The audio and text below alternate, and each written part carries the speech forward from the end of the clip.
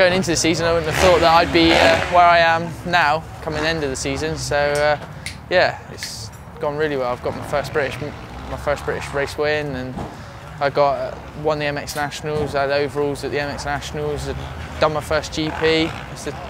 It's been quite a memorable season, really.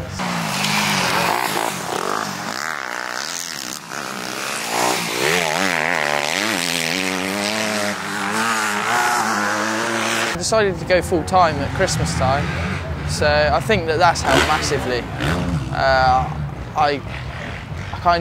You can focus 100% onto the racing rather than I was going works like 7:30 till 5 with my dad doing groundwork, so then I was missing out on training and riding and stuff like that. So then I decided I'll give it a proper go, see where I get, and yeah, it seems to be paying off.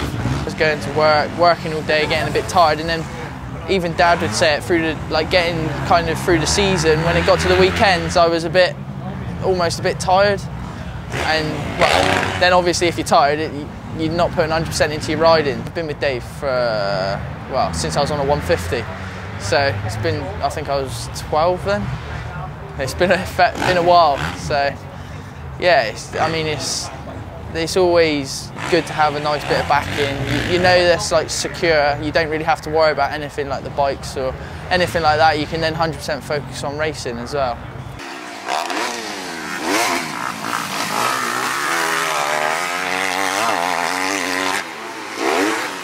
Having a teammate like Jake is a big help.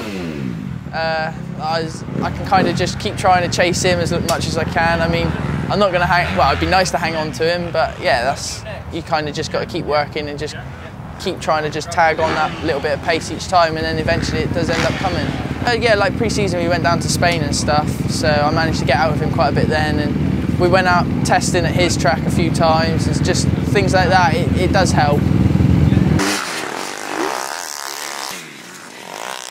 Way better than the 17.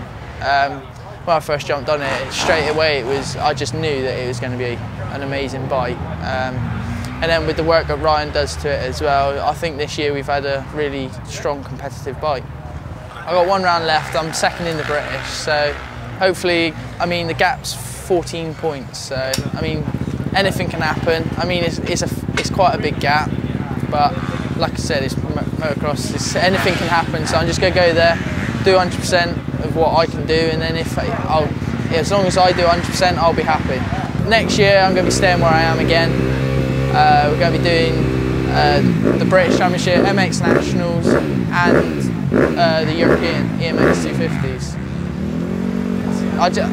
I kind of just think that you need to keep pushing yourself rather than just otherwise you can get stuck in a rut.